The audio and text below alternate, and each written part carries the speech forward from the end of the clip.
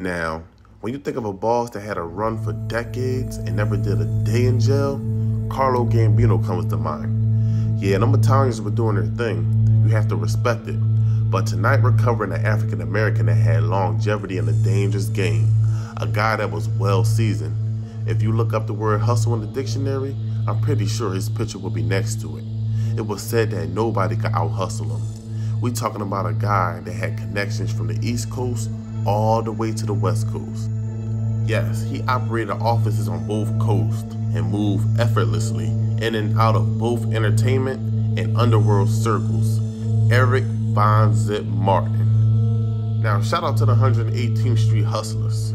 Harlem, where you at? Now, just like everyone else, Zip hit the block at a young age. Jumping off the porch, he knew two things. Not everyone will survive, and everyone damn sure wasn't going to get rich. He stayed close and watched some of the well-known OGs in New York that was very successful. See, he didn't want to be like those guys respectfully. He wanted to be better, so he took notes as a student of the game. Now, eventually he began touching so much money that he used to keep garbage bags full of $1 bills and $5 bills, and he would just give them away to his youngins.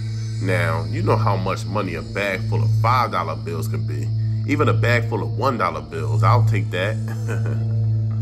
Now, in the club, he would order 50 bottles of champagne, and he would pass them out like it was nothing. Now, he had connections to celebrities like Stevie Wonder appearing at his club restaurant called the Zip Code, connections to Diddy, Don King, Mike Tyson, Cameron, Foxy Brown, and it's been said he was an owner of his own record label at one point.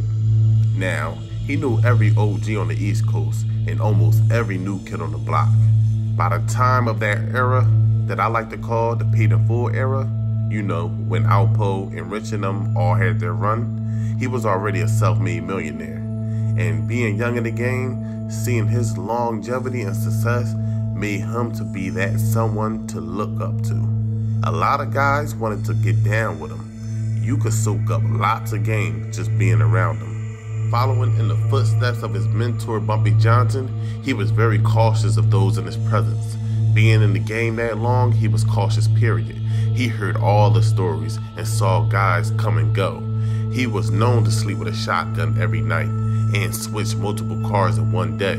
He even drove around in a bulletproof Mercedes. Now, he was a very smart man with a lot of game. Super smooth, versatile.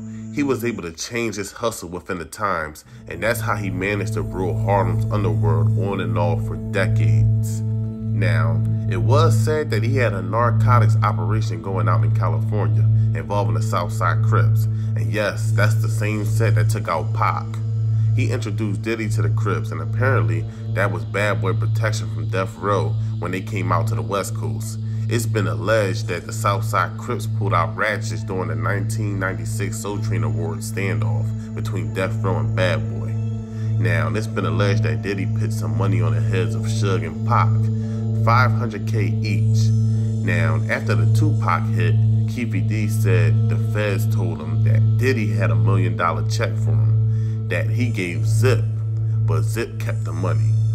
Some say it was $500K, some say it was $1 million. $500K will make the most sense since Suge is still alive. Now, some say Zip took the money and purchased Zip Code. Now, you know, that was the name of his nightclub, which was a smart investment to clean the money. Now, if he intended to even give Keefy the money, I would think he would have just gave it to him in cash and used a legit paycheck for the business move. You have to remember, he's been in the game for a while. These were his young bulls. He thinks different from others, and that's what caused him to last longer than others. Now remember, it's chess, not checkers. He knew the right people to use and knew exactly how to play them. You can sit down on a business deal with him and he'll make it sound like you're coming out on top, but little did you know, he was already steps ahead of you, and he damn sure always come out on top.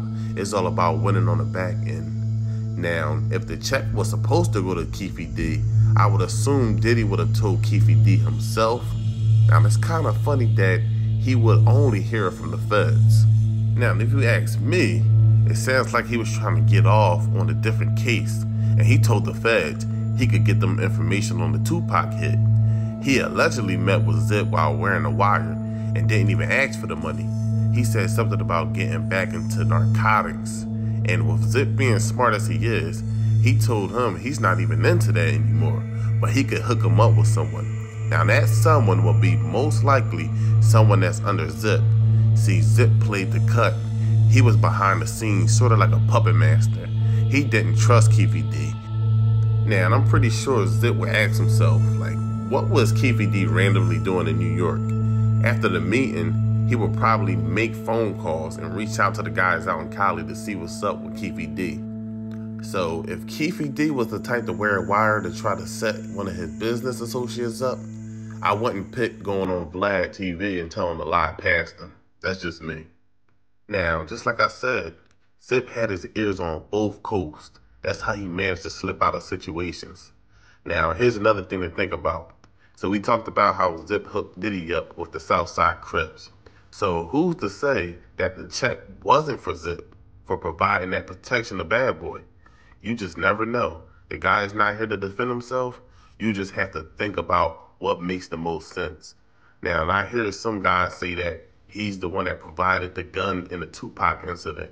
Like, they don't have access to weapons on the West Coast. If they're from that coast, why would they have to go to someone on a whole different coast to provide a weapon? If anything, it should be the other way around. But he would pass away in 2012 due to natural causes. He would die of cancer after battling for years in and out of the hospital. When he passed away, he left behind a fleet of luxury vehicles and millions of dollars. And as you can see, Zip made his exit in style. No matter what you think of him, you have to give him his credit for his longevity in the game, just like I said. I mean, listen to this.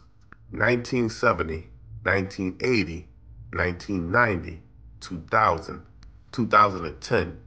In this game, man, you're lucky to even get a 5-year run. Nowadays, I only see guys up for a summer. But of course, the game changed. There's really no money in the game right now. But for the ones that's getting it from the street or even getting it, the 9 to 5 route, make sure you take care of your kids, travel, take a lot of pics, create memories. You'll never know when the day is going to come to an end. It's June, man, and we're already halfway through 2023. Now, it's never too late to get on your grind. I appreciate everyone that's rocking with the channel, man. I look at y'all like a family. When I'm having a long day of work, I come home, chill, look at the comments, interact. I've been teaching and learning all from the comments. So again, I appreciate all of y'all. Y'all be safe out there, man. I'm out.